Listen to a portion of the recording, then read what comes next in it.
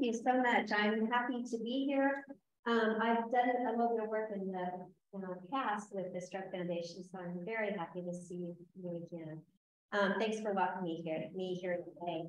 So I do this talk a lot for all different chronic illnesses, and especially cancer. My background, I'm an oncology nurse by training, over 40 years of oncology. However, cancer is a chronic condition, like many other chronic conditions, and so sleep is so important regardless of what our medical issues are, right? So that's what I'm going to go through today. I would like for this to be interactive, so if you have questions for me along the way, please interrupt and stop me. That would be just fine. So, well, maybe we'll start. There we go. So some of the objectives for today's talk are: why is sleep so important? What happens during sleep? Common sleep problems, causes of some of those sleep problems, and approaches to better sleep. That's probably what everyone's most interested in, is the approaches to better sleep. Now, why is sleep so important? Well, we know that restful and adequate sleep provides foundation for optimal performance or participation and engagement in daily life. In other words, it means we need quality sleep to have the most quality of life. Is there a question? A question? Sure.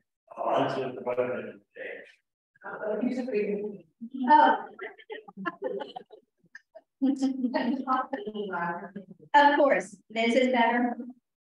Okay, sure, I'll be happy to. So anyway, we need sleep to enhance our quality of life, or to live quality of life. If we don't have enough sleep, our day kind of disintegrates, right? We've all been there. And as Sarah was saying, that could have been last night or this morning. We may have all been there. So what happens when we don't get enough sleep? They call that sleep insufficiency. And according to the CDC, lack of sleep is linked to motor vehicle crashes, industrial accidents, increased healthcare utilization because we feel poorly, and obviously decreased work productivity. So we're so used to hearing about CDC with COVID, aren't we? I mean, they were all over COVID every day, but actually CDC has interest in the health of the American citizen. And sleep is a huge concern for the CDC. They're doing much work in there. So if you want to know more about the latest with sleep, you can look at cdc.gov, and you can find out all kinds of things there. But the CDC is really taking a close look at the sleep habits of the U.S. citizens. And we also know, just as I said, with lack of sleep causes increased motor vehicle accidents and some of those things I just had listed. There's also been historical devastating accidents that have occurred, and they did have a link to lack of sleep. Maybe an indirect link, but it was a link to lack of sleep or sleep deprivation. That was Chernobyl. Do you remember Chernobyl? Yeah. Okay, that was one of them. The Space Shuttle Challenger explosion, another one. The Exxon Valdez oil spill, another one. So we can see this just gives us a glimpse of why it is so important for our sleep. And then we know that, like in the Major League Baseball, the circadian benefit, or our circadian rhythm, which is our performance and our sleep habits, our internal clock, is bigger than the home field advantage. We know that. And that's why most football games are set on Monday night, for Monday Night Football, or Sunday Night Football, because our bodies are most awake at that time. And so there's many studies behind performance of athletes. But again, I remind you that the CDC is concerned about our performance as U.S. citizens. So it's just not about the athletes and who's going to get to the Super Bowl, right? Even though I do have I do think I know who that would be. But besides that, the CDC is interested in all of it. So let's look at chronic diseases and sleep insufficiency. So this is like, which came first, the chicken or the egg? I'm sorry for talking anyone's view. So So hypertension, diabetes, depression, obesity, cancer, early mortality, early death, or reduced quality of life and productivity. So sometimes hypertension will lead to lack of sleep, or diabetes, or any of those conditions, depression, or is it the hypertension that causes us to have lack of sleep? A lot of times we worry about our health conditions, right? Especially these chronic conditions listed, and that may interfere with my. So it could be one or the other that, I don't know which exactly comes first all the time, but we do know that these chronic diseases have interfered with sleep insufficiency.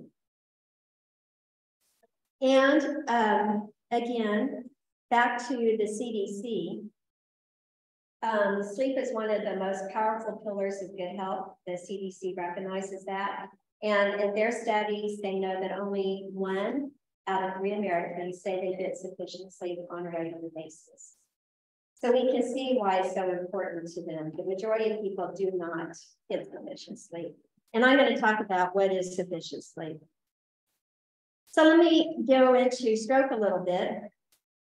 We know that stroke is a leading cause of disability and mortality all over the world. We know that due to the aging population, the incidence of stroke is rising significantly, and it's led to significant challenges for our patients.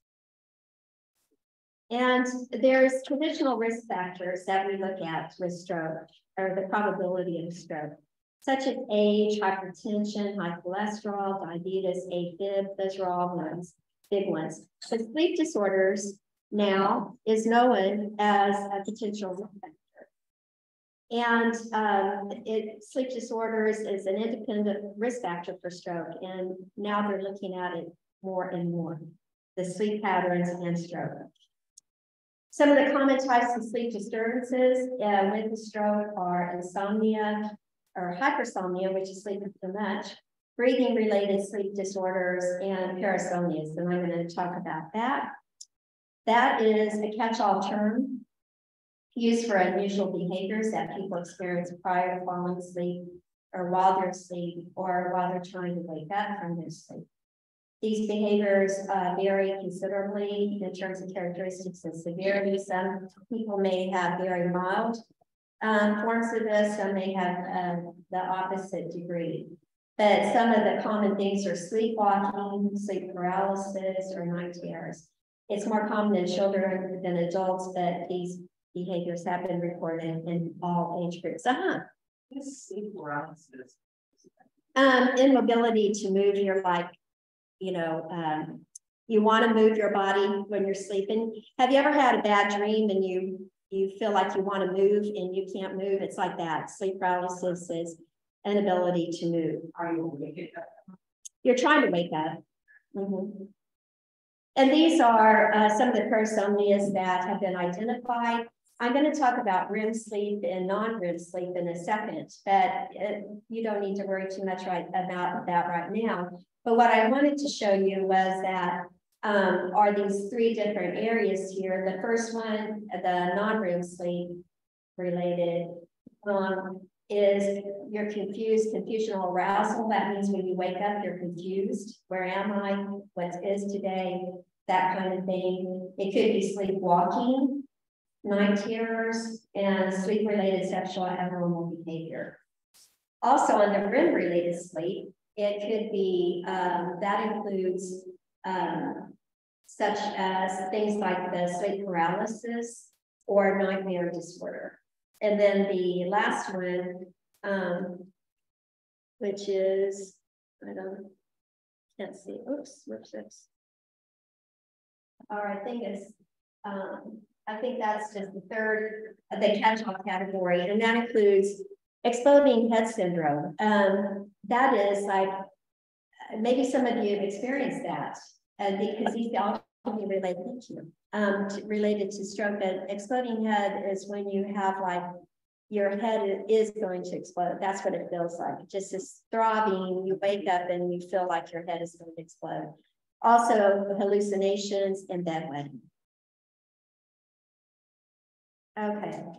So again, I wanted to point out, go back for just a second to traditional risk factors for stroke. Am I blocking people's view? If I am, please just go like this and I'll see that. Traditional risk factors are AFib or atrial fib, when our heart beat goes into a very fast pace and is not strong.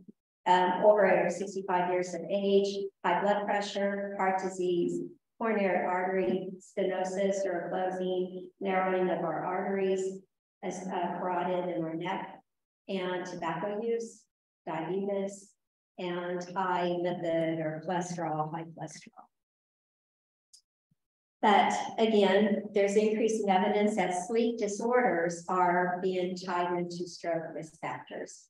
And those include insomnia or hypersomnia, as I mentioned earlier, sleep-related movement disorders.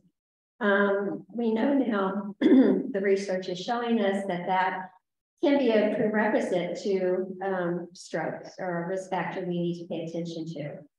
So we need to identify and treat those sleep disorders as a risk modification or before people have strokes. It's important to tell your family members and to your friends that make them aware of that. If there are sleep problems, we should be addressing those with our provider. And all the information is from the National Health Institute of Health in DC, our federal government dollars going to our health of the US citizen. And another risk factor I want to point out is depression. Since depression after stroke is prevalent and sometimes related to sleep disorders, it's important that we treat that depression. And I don't always need medication. I'm not one to just start medicine at everything. There's some cognitive behavior changes that we could do and better sleep patterns, different things like, or better stress relievers that we could do to help relieve that depression. But we do not want stroke patients to be living with depression. We want to help relieve some of that. Now let's get into sleep. What happens when I sleep? So you can see up here, I'm going to block someone's view, I'm sure. But here I fall asleep. Here's the beginning of the night. So we fall asleep. We go into a light sleep, stage 1, 2, 3, 4, until we get to our deepest sleep, is stage 4. So here we start, we go down. This is non-REM. Then we get up to REM, which is just the deepness of our sleep. That's, you don't be too concerned about it. But we just show that we go through different cycles during the night. All of us do. And so then we go to REM, and then again, we start going down to our deepest sleep, and we go up, and then we go down, and we go up. And notice, as our morning approaches, and I'm not saying everyone sleeps at night. We have a lot of people that work night shifts, so their sleep pattern is the same as this, that they may be waking up in the evening and not the night. So whenever you go to sleep, as you're trying to wake up over here, you can see that those cycles here, it is very long, shorter, until we wake up over there. So that's what your night looks like. And you can also see this REM where we have dreams and different things. It gets longer as the night goes on. So it's the first sleep cycle is shorter and longer. That's why it's sometimes hard to get ourselves awakened, right? I experience that too. So that's what your normal sleep pattern looks like. That's what we all go through. And another way of saying it is, instead of looking at that grid where I showed you each step, stage 1, or back there where you're falling asleep, that's when you start nodding off within seconds. But you're instantly, you can be easily aroused. My mom used to do this all the time. She said, I just take a cat nap. I wasn't asleep. Yes, you were. But that's when we identify that as cat nap. You're barely asleep because you're easily aroused. That is stage 1. Stage 2 is if any of you can get yourself into power naps, which are very helpful because you do come back refreshed. But if you can get yourself into a power nap, that's stage 2. And that's when it's harder to get you aroused, but you do feel better after a power nap. That's good. But the stage 2, our brain really slows down, and that's why you get that power nap. Stage 3 and 4 are the beginning of deep sleep. And so if you ever go in for sleep studies, then they'll watch your eye movement, because that's a sign of where you're at in your sleep. And in stage 3 and 4, there's no eye movement or muscle activity. So that's one indicator when they look at with sleep studies. It's more difficult to wake up. It's important that we get ourselves to stage 3 and 4 though, because that's when our body repairs our muscles and tissues. It stimulates growth and development. It boosts our immune system, and it builds energy for the next day. So it's very, very important that we get ourselves into that deep sleep in stage 3 and 4. We need to repair our bodies. We need to get rid of the toxins. We need our cells to rebuild. So it's very important. Rapid eye movement sleep is, again, that's just part of the stages. It's about 90 minutes after we go to sleep. And that's where dreaming occurs. That is your REM sleep. Each REM stage can last up to an hour, and adults usually have 5 to 6 REM cycles per night. And not that you need to remember this, I just wanted to kind of break it down for you. If you're staying in stage 1 or 2 at that cat nap, or maybe going into a power nap, we need to get you to get to stage 3 or 4, because that's when your body will really help regenerate and rejuvenate. And also this REM sleep, which remember those are the little red bars I showed you on the top. That's where it plays an important role in memory and learning function. And because what you learn right now from this sleep talk, it's going to consolidate in your mind during the night during this REM sleep. So it's important that it goes into your long-term memory. Dreams occur in REM. You may dream 4 to 6 times each night. And a French study found that all people dream, whether we remember it or not. And muscle paralysis happens when you're dreaming in this deep stage. Remember, this is stage 3 and 4. And that's why we have, if you have obstructive sleep apnea, some of you may be on CPAP machines. The reason why is because your muscles, your chest muscles, your breathing muscles become paralyzed, and that's why you have these long periods of apnea, and your doctor puts you on CPAP. So to keep you breathing, to force that breath into you, because there's lack of muscle tone in your airway. And so CPAP is a very good thing. And hopefully you can get used to it. A lot of people, they try it, they don't like it, they don't continue. But if you could get used to it, it's a very good thing, because your muscles are paralyzed. Thank goodness our muscles are paralyzed, because if you're having a dream that you're beating someone up, you certainly don't want to beat up your bed partner. They may not let you be their bed partner again.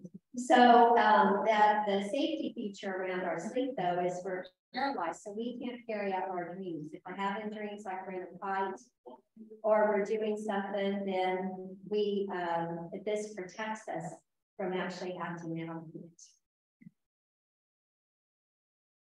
Again, just a quick reminder, I'm not going to go through this anymore. I think we've had enough of it.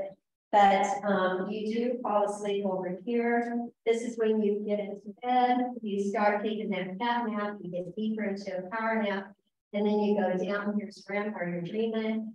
You go down into non-REM sleep. You go back into REM. You go to sleep longer. And that's where the 4 to 6 hour dreams come in through the night. Another way of putting it, I just broke this down different. Stage 1 is very light sleep, your muscle and brain and your eye activity decrease. Stage 2 is the eye movement and activity stop. So you don't move, your brain waves are slowing it way down. Stage 3 is the brain produces very slow delta waves and sleep. If you wake up during this time, you may get disoriented, like where am I, what am I doing? When you wake up. And then the REM sleep is when your heart, breathing, and blood pressure rise. The body is paralyzed, the eye movements are quick, and dreams begin. That's the REM sleep. So again, just 4 stages. Every stage is around 90 to 110 minutes. So I'd like to show you this video. I like this video here. If I can get it going, let's see. This is a Canadian study that's very good. I've been in and out of therapy with BetterHelp for a few years now, and it's made prioritizing my mental and emotional health so much easier. Your 20s are such a confusing time in your life. You're old enough to make your own decisions, but too inexperienced to know what. Every mammal sleeps, and there are a lot of theories, but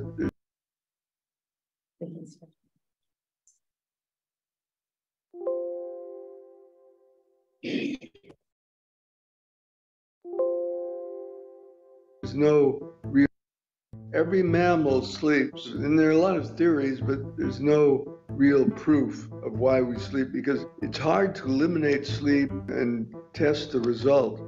That's Dr. William C. Dement, one of the fathers of sleep medicine. If he isn't sure why we sleep, we can at least try to understand what happens when we close our eyes at night. I'm at a sleep clinic about to get a sleep study done, and it's going to be a 2-hour test. It's not going to be the typical 8-hour test. So let's see what my brain says about my sleep. I guess I really am sleeping on the job.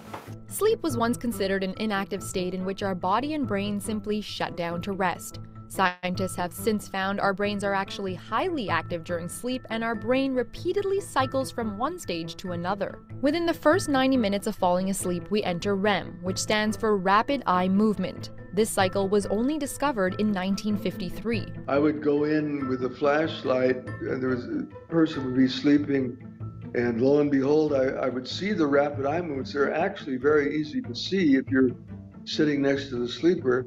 Throughout this cycle, our brain is almost as active as it is when we're awake. Something very unusual happens. So the heart beat will be irregular, breathing will be irregular, and changes in brain temperature control in the brain occur. It's also the stage when we're likely having very vivid dreams, which is why our body is essentially paralyzed. This lack of muscle activity is known as atonia, and is believed to be a protective mechanism to prevent us from acting out our dreams and getting injured. In non-REM, the body is in a much quieter state.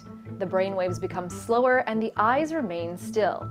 It's divided into 3 stages, N1, N2, and the deepest stage of sleep, N3. It's very hard to wake up out of N3. If you took a 30-minute nap and somebody wakes you up, sometimes you feel lousy.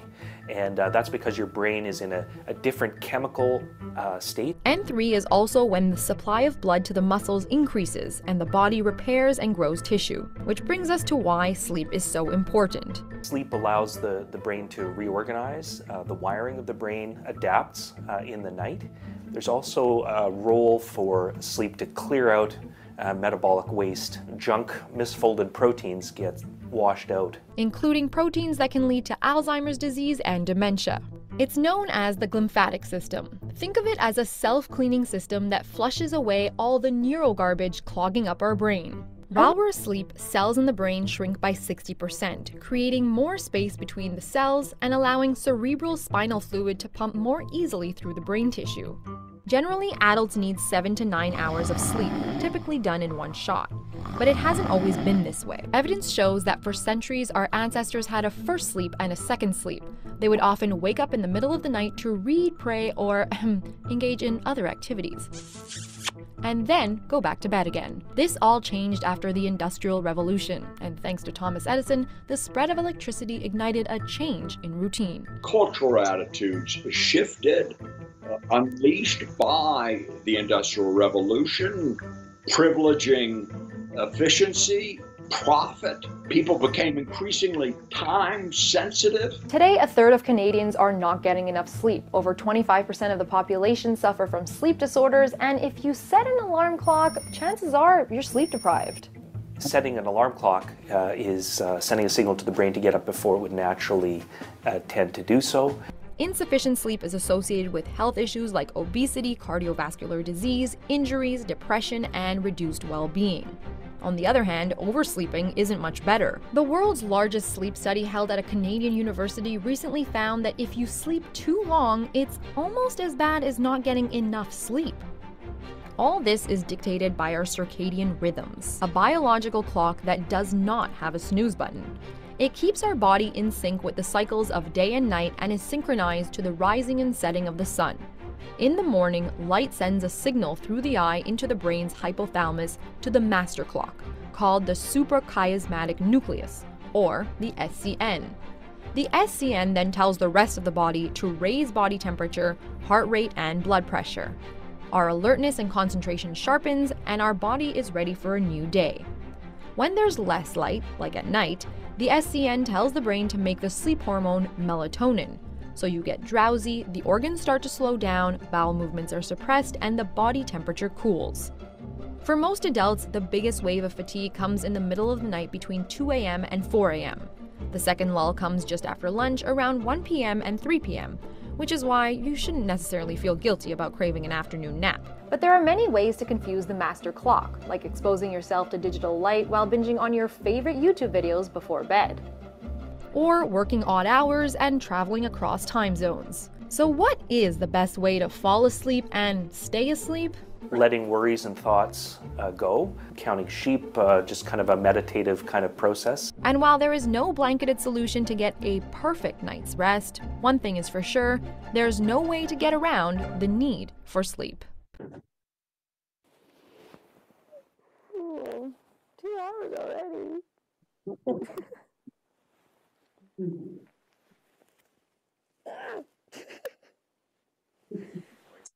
Okay.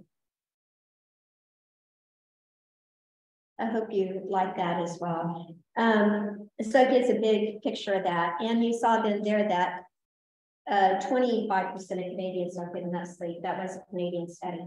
And in the United States, we show that 30% of our population do not get enough sleep. So that just gives you a little history behind sleep and how important that circadian rhythm is.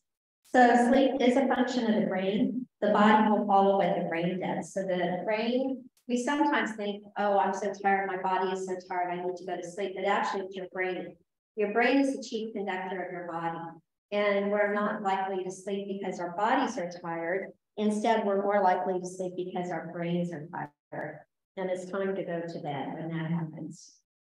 So again, with our stroke patients, sleep is critical, that sleep problems may follow after a stroke. Poor sleep can slow down the recovery from the stroke and lead to depression, memory problems, and also nighttime calls, which is so important. We don't want patients calling. And sometimes that confusion during the night due to lack of good sleep will cause falls. The good news is that there are ways to improve your sleep, which is what I'm going to talk about today. Approximately 50% of patients may present with insomnia during the first few months after stroke. And 1/3 of the patients present with insomnia for the first time. And the remaining of patients already suffered from it previously. As I said, they're looking at sleep now as a risk factor for stroke. And so a lot of people made it occur even before the stroke, and something that we hopefully will be more investigative about as you go to your provider. Insomnia after a stroke is usually due to environmental factors or comorbidities or other issues such as depression. And insomnia may be directly related with brain injury. And the main point here is that the non-REM is more associated with the left side of your brain and the right, and the REM is associated with the right side. That's a little too technical, but we can drill down and see what part of the brain is being affected with your sleep. Furthermore, insomnia might be a potential risk factor. As I said, a study found that short sleep, which is less than 5 or 6 hours per night, could reliably predict stroke after adjusting for other confounding factors. So a lot of research is going into this. One cohort study looked at 21,000 insomniacs with 64,000 non-insomniacs, suggesting that the insomniac group, or those unable to sleep, had a 54% higher stroke than the non-insomniacs.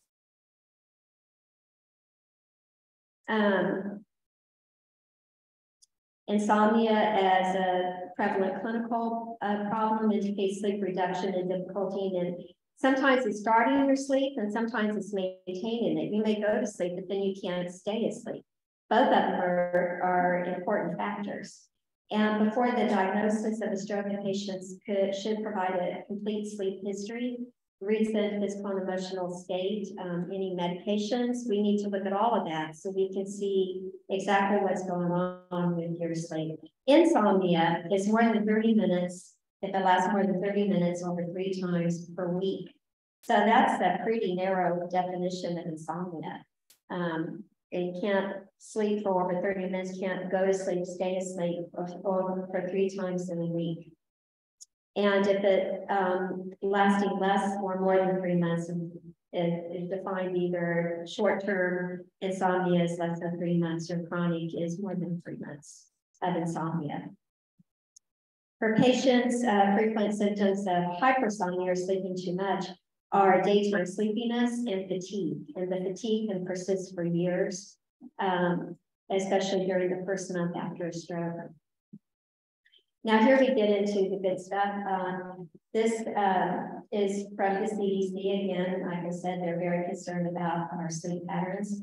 And you can see the different age groups. So as here as an infant, if you're 4 to 12 months, you need 12 to 16 hours per sleep per 24 hours. That's because those infants or babies are growing so quickly, right? They need that. Toddlers, it starts decreasing to 11 to 14 for 24 hours. And you can see on and on, it goes down preschool, it's 10 to 13, school age, teen. Here we go, adults. Adults, recommended sleep per day is 7 or more hours per night. That's what we should be getting. Because we've gone through all those growth spurts as an infant, toddler, on and on. So now that's why our sleep lessens. But as I said earlier, it's just important that we don't have too much sleep because that's not going to help us either. So I look around in here and I think we're probably all within this age group at 26 and 54, maybe, and the youngsters in here. Look up here. But if we're falling to this, and older adults is greater than 65, so if I'm between 26 and 64, it is not recommended to get less than 6 or more than 10. If I'm over 65 years of age, it is not recommended to sleep less than 5 or more than 9. So if we do have that problem with sleeping too much, then we need to be just as cognizant of that, or be just as aware of that as we are getting not enough sleep. And then I just pointed out in Kansas and Missouri what we look like.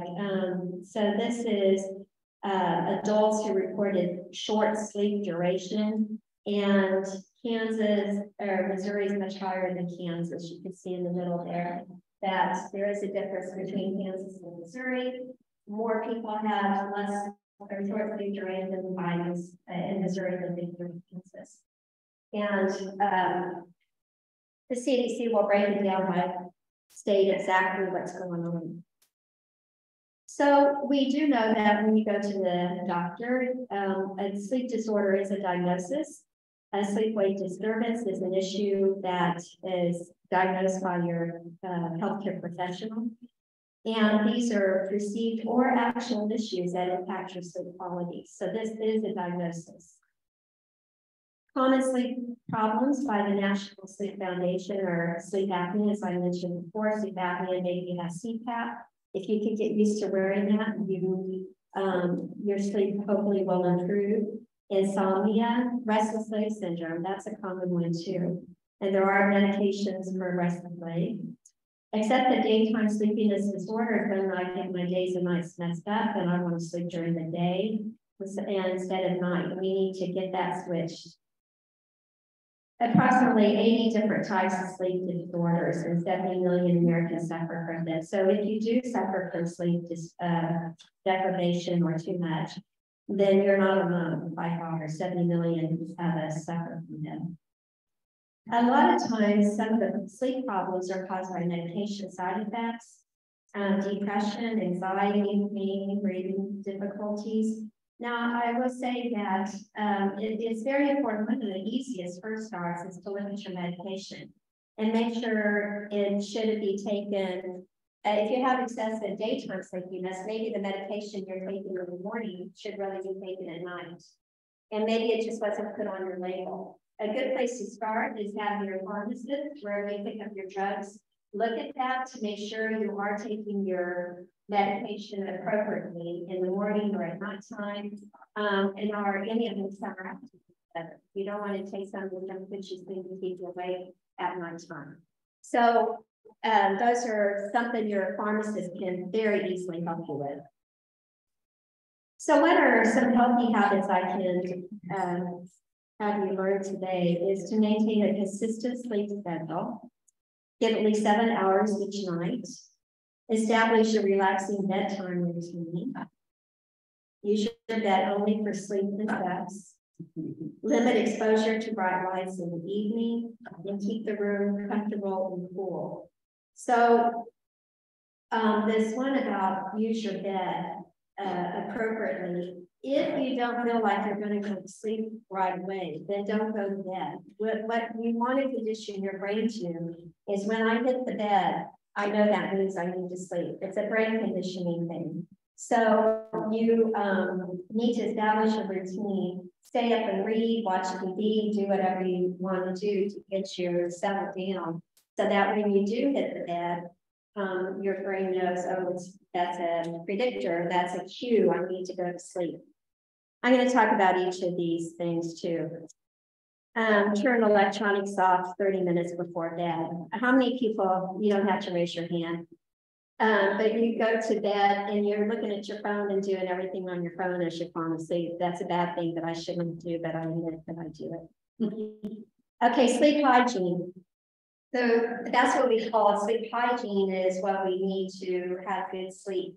Your room needs to be dark. If you, especially for those that their nights and days are turned around, like pilots or night workers, nurses on the night shift, and people like that, then you can buy those heavy curtains that will actually darken your room. There's such a thing.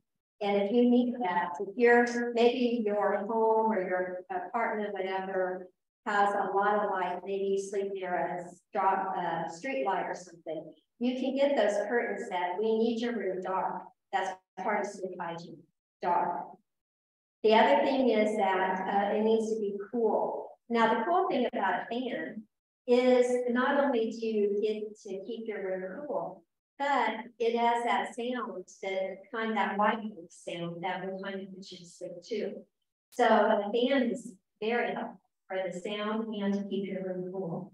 And again, the third aspect of sleep hygiene is no electronics. So turn off the TV, the phone, all of that before you get into your bed.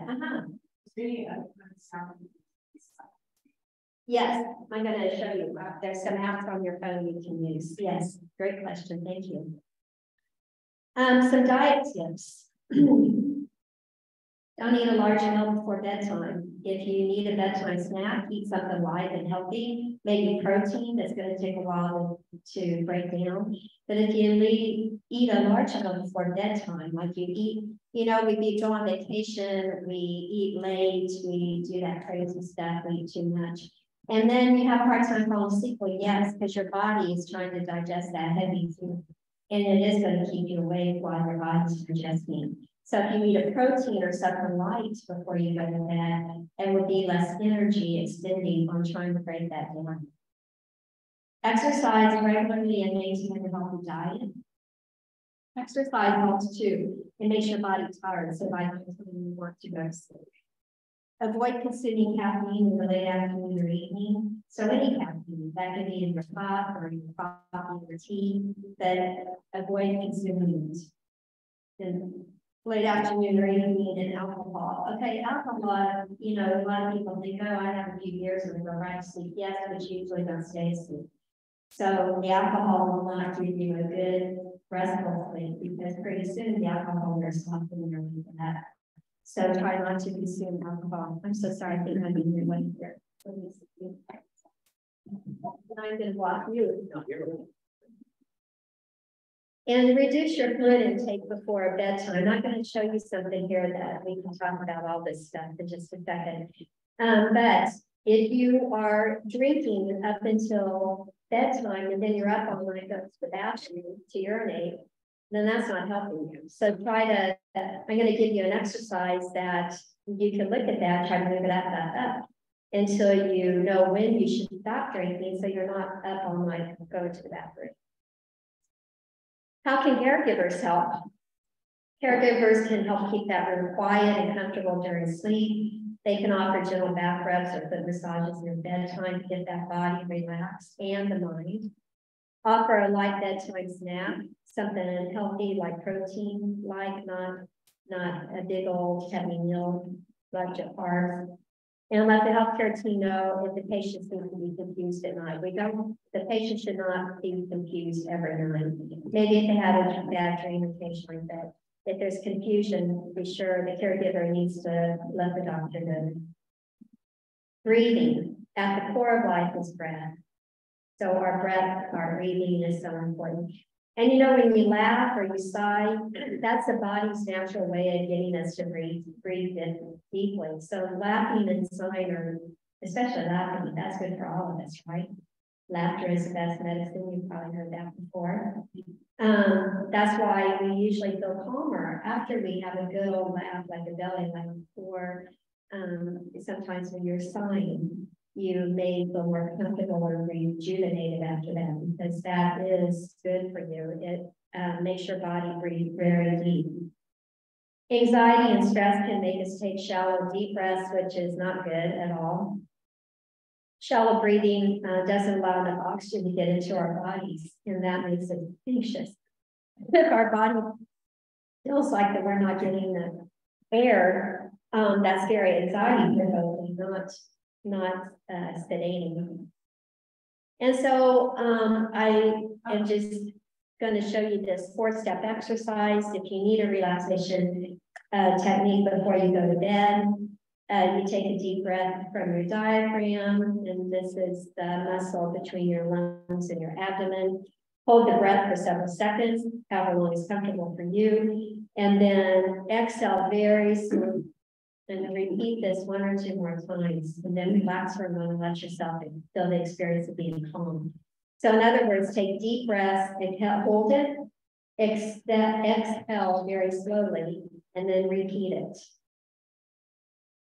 Another one is meditation. Repetitive prayers are a form of meditation. So sometimes people like to pray, and that is fine. Like he said in the film, killing sheep is part of this. It's a repetitive thing that it's, you know, you count sheep, it's just a repetitive counting that will make you so bored probably you will fall asleep. So repetitive prayers or any kind of repetitive meditation is fine. And you can do at one point where you just say peace, sleep, you know, use one word that gives you calmness. Or you can use a 2-pointed in which you say a word and also focus on your breathing. Guided imagery is very good, and deep breathing and meditation by imagining a very peaceful scene or setting. Sounds usually come with that scene. Like if you get very relaxed at the ocean, then those ocean sounds are very relaxing to you, or waterfalls. Also guided imagery with yoga or tai chi. All of those before bedtime can really, really help enhance your sleep. Meditation, like I said, you could choose a mantra like peace, love, or hope. Find a quiet place, do it 15 to 20 minutes sittings. Goal is to relax your mind. And when you're just learning how to do any of this guided imagery or meditation, your mind's going to be jumping all over the place. Like we do in church, right? We should be focused, praying, and then our mind's like, what am I having for dinner? So it's okay, just guide your mind back to it, and eventually you'll get the hang of it, and your mind will stay with you. Do not try to push your mind out, just simply guide it back Two-pointed is called mindful or insight meditation. That's when you use your mind, as I just said, by focusing on your breathing. Again, if you jump around, it's okay. Eventually you will get the hang of it and be very focused. Now, there's a pillow out there called a dream pad that I'm not necessarily recommending it because it's kind of pricey. It's $149, and I haven't experienced. I haven't tried it myself. So, but it does vibrate to the beat of music. And there was some occupational therapy studies going on with this, which demonstrated that individuals who use this pillow have fewer nighttime awakenings. And this is what the pillow looks like. It just looks like a plain old pillow. And that you hear these sound waves, or the sound comes through here, as you can see those arrows coming out of the pillow. The sound will come through, but it only comes through, you can only hear it, not your partner. So it's just where you're laying your head on the pillow. And but it's maybe worth a try. It's called dreampadsleep.com if you want to take a look at that. Now, your question about sounds. So this is a site, if you look on your phone, you can go under sleep sounds, and you can see there's free sleep sounds. Here, there's calming sounds to help sleep, ocean sounds for sleeping, rainfall sounds for sleeping, thunderstorm sleep sounds, fan sounds for sleeping, wind sounds, rain sounds, nature sounds, all of these for sleeping.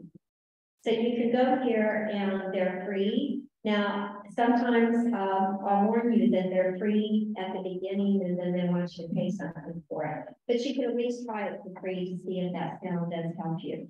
But that is on your iPhone. Now turn the iPhone over, because I just said don't have blue lights and all that. So that's kind of tricky, isn't it? You're putting it on your iPhone, but then, or you can buy those little machines that are sound machines that you put on your bedside table, and they do the same thing. And a lot of them now have many options that you can play many different kinds of sound on there if you want that. And then you wouldn't have to worry about that blue screen. You can go to Calm, C-A-L-M on your phone, and that's going to give you a lot of different options. Find your home, sleep more, stress less, live better. So that's their mantra. So back to the stroke again. So medications, there are several medications that are used to treat a stroke that may affect sleep, like hypertension, such as beta blockers, diuretics. So you're urinating during the night when you need your sleep. And also for the depression, they could be using some SSRIs, which has medicine in it that can decrease or have chemicals in it that can decrease your REM sleep. Again, you don't really need to remember all this except to check with your pharmacist. Pharmacists are extremely helpful, and see if there's something in there in the drugs, and do they have an alternate? So maybe you're on this blood pressure medicine, but it's causing these sleep problems. So if we move you on this blood pressure medicine, you can have the same effect, but not the sleep issues.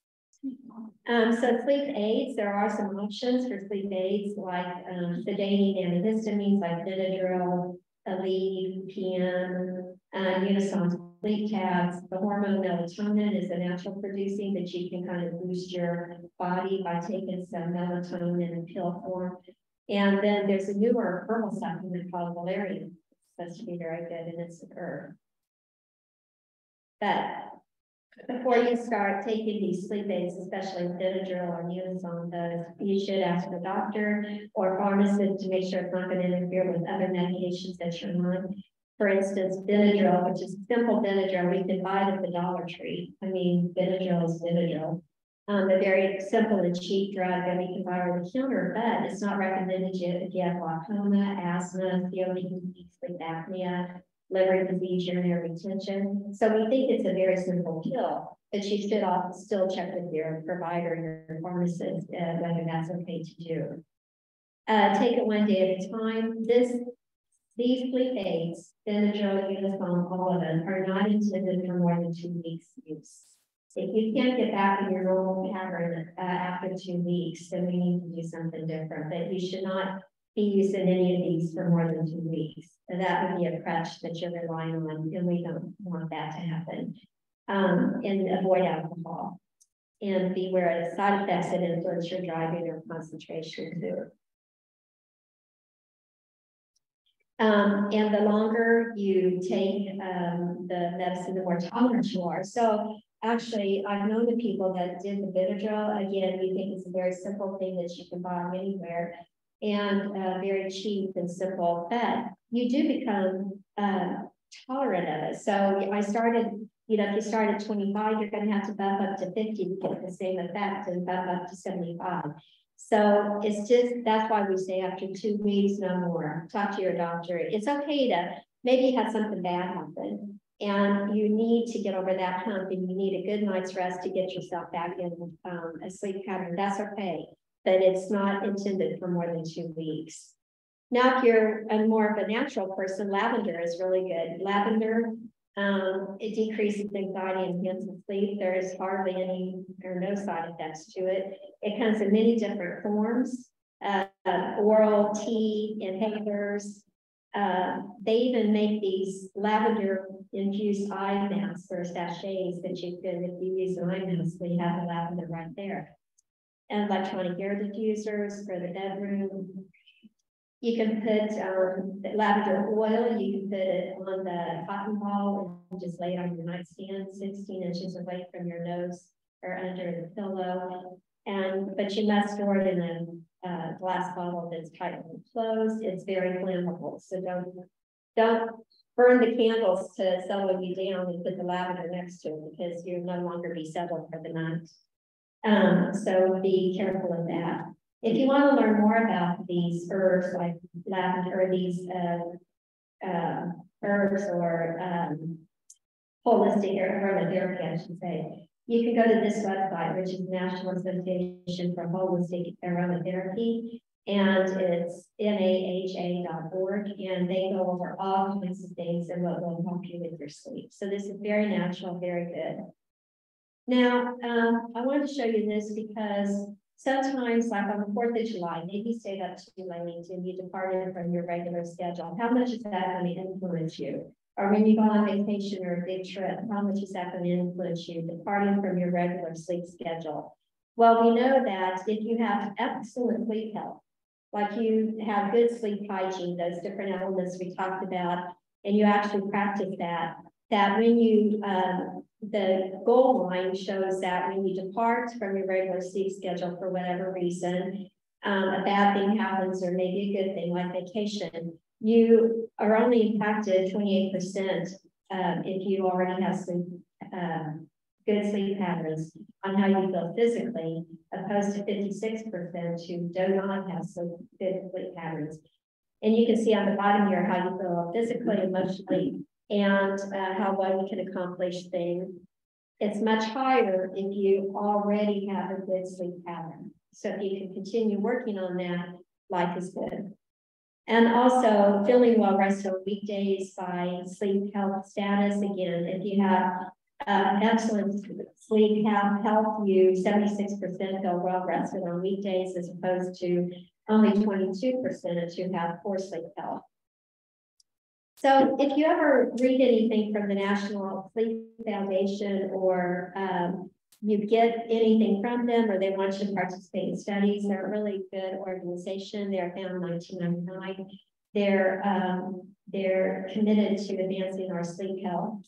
So they're really good. Sleepfoundation.org if you want to go. And this is the last point I want to make to you. And Sarah did make you copies if you want a copy of this, because if you're having trouble sleeping now but you don't know why, this is called a sleep diary. And I really, really like it. So here you put in, we'll go to the sample here. This is the Monday, which your Mondays may look different than your Saturdays. So it's a Monday, it's a work day or a vacation day, whatever. And it starts at noon. So 1 p.m. eat and exercise. Because sometimes exercise is going to rev you up and you don't want to do it when you're trying to go to bed. So you're exercising, that's good. A is alcohol. I'm having some alcohol drink here at 6 p.m. I fall asleep, the shaded area is sleeping. So I sleep from 7 to 8. I wake up, I go to bed, that line here is 10 p.m. as I went to bed at 10, but I did not fall asleep until midnight. I slept in the shaded areas from midnight to 3. I woke up from 4 to 5.